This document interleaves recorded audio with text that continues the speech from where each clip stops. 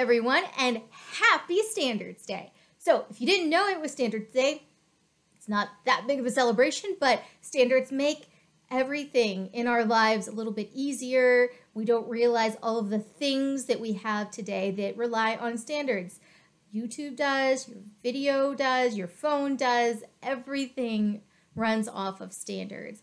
And one type of standard is Schema. So even though we've talked about Schema a little bit on this channel before, I am primarily going to be focusing on two different types of Schema in this video, and that is an upper ontology and a lightweight ontology. One is more schema-like than the other. So why would you need to know the difference between these two? My goal in this video is to make sure that while you are out there in the wild, if you do find something called an ontology, you can identify, is it an upper ontology that can mix and match and be used for interoperability and tying a lot of different schema together? By the way, that is why you would want an upper ontology.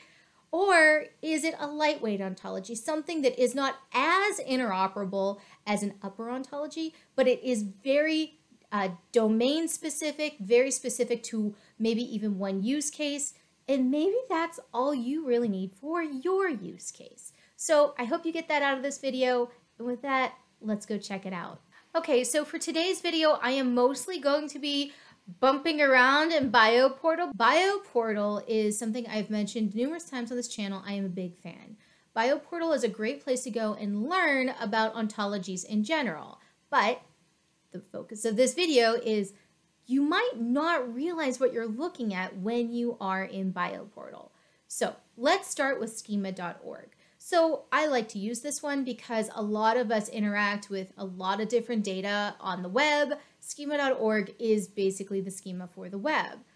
Not all websites have to use it, but it is called a microlanguage. Basically, it's underneath all of the pages to help Google understand how to index what is on your web page. So here you can see that schema.org has classes, like data type. This is going to tell you how to use data type in schema.org schemas. It's hard to say that, by the way. Schema.org schema. I wish they had come up with a better name. So for this, I'm going to jump down into the thing category. So normally an ontology starts with thing. So these are the main components, the main assets that you can find within schema.org. There's different actions. Let's look at the consume actions. So you can drink, you can eat, you can install, you can listen. All of these things would be on the back of your website saying, oh, here you can eat something, here you can drink something, here you can watch something. Those are actions. If somebody is looking to do something, you know, when you go into Google and it tells you, you know, here are all the bars and all the restaurants, these are some of the tags that they're looking at to do that indexing. You can see why that's general though. This is just talking about drinking in a general sense. So that would mean coffee drinking and alcohol drinking. When you get into the specifics, that's more of a lightweight ontology, a taxonomy, or maybe even an instance level of a knowledge graph. So let's collapse action and go into creative work. So creative work is, you know, articles, books. It also includes other creative works that would be like drawing and images and code, which is kind of a little bit of both in my opinion. It includes videos just like this. So if you go into Google and you look at the tabs at the top and you select a video, it knows this is a video because YouTube has tagged everything as a video. So the thing you're looking at now probably has schema.org tags on it somewhere in the background. So thank you, YouTube, for doing that for me. Let's go and look at social media posting. Let's open up blog posting and then live blog posting. Not sure what the difference between live and not. So if it's a good schema, it's going to have descriptions. So it has live blog posting and the definition. A blog post intended to provide a rolling textual coverage of an ongoing event. So almost like a news sort of thing. That was very helpful. Now I understand a little bit more about the schema. Good schema are always going to have definitions on how to use them.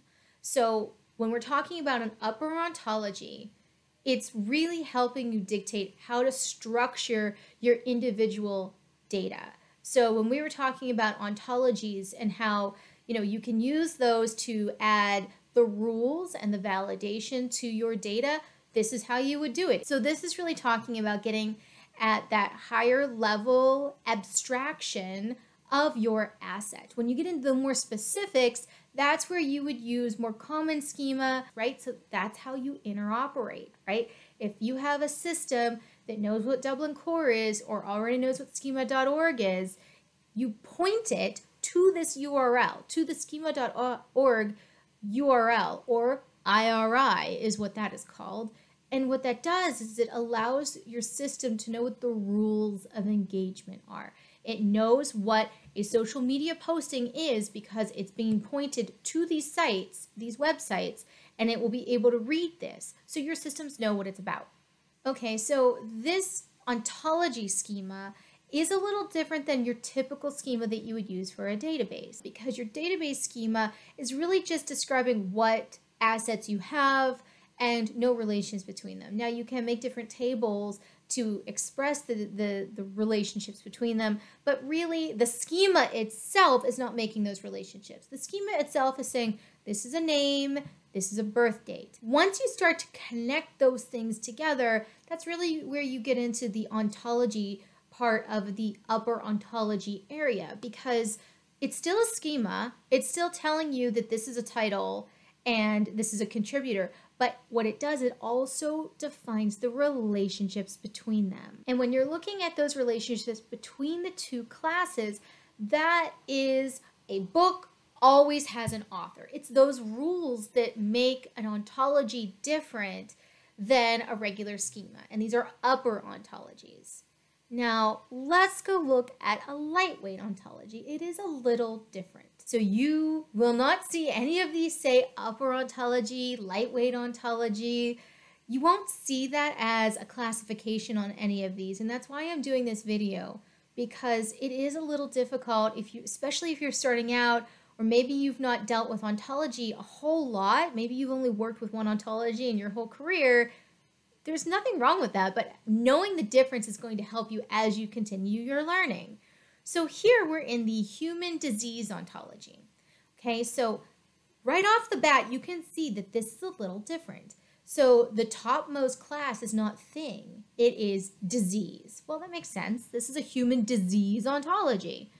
But if you actually look at the different classes, you can see these really are very specific. It's not a generalized statement as we were seeing in the upper ontology, schema.org. This is really looking at very specific things. You can see that the metadata is quite extensive for these. You can also see that there's a tree view. This is looking a little bit like a taxonomy, isn't it? So it is.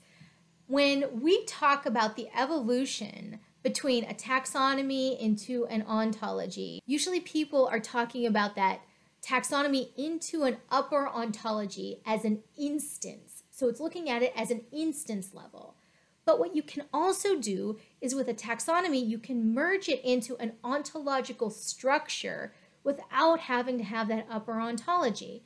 Now, you might ask yourself, well, you still need a schema. Yes, of course. You can use SCOS, that's very common with these kind of lightweight ontologies. So normally lightweight ontologies are focused on specific things. So these are still like the universals. That's why it is still a class, but it's talking about these as if they are instances. And you can actually put these in as instances if you like.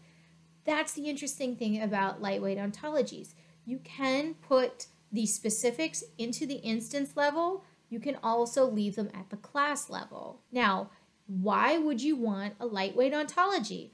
Lightweight ontologies, they do still support interoperability between individual vocabularies, but they don't necessarily support the interoperability between different systems. You're not necessarily mapping different schema together. You're mapping the values within those schema. So here you're looking at a specific type of disease, a physical disorder. If you needed to find what other vocabularies use this this term specifically, or a synonym of this, to map all of that context, all of those semantics together, and we're going to see that here. You can see that this word in this ontology is being mapped to all these other, so SNOMED is a very popular one in medical. All of these are being mapped because all of these also have either this exact concept or class, or they have something very similar. So why would you want to do this? Well, semantic search, for one. If somebody is typing in this word, but maybe they're used to using a different schema somewhere else, you want to make sure that whatever word they're putting into the search engine will give them a good result. Other reasons you might want to do this: machine learning contexts, right? Machines are great at picking up on patterns. They're not so good at picking up on context. Now, we have made so many big things in machine learning news nowadays that, that claim is not as strong as it used to be. Machines understand context a whole lot better than they used to, but adding these semantic synonyms and the depth and the commonality of certain synonyms and other types of contextual pieces of information, that's really where you get a lightweight ontology. A lightweight ontology is also really useful for just an internal vocabulary. If you have to load it into any of your SharePoint sites, or maybe you have a few different vocabularies that different departments are using, or maybe they're using different standards, and I'm not talking schema standards here. Maybe you work in engineering, and maybe you have a few different R&D projects. If they all are using different documents to build their helicopter propellers, you might have some problems.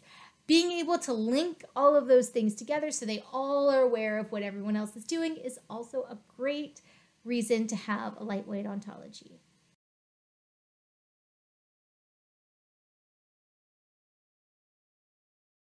Okay, so both of these are quite common. You do find more open source, easily accessible upper ontologies because they're upper ontologies. A lot of people are using them so they can be interoperable and they can do more machine inferencing. That's another reason that they're very popular.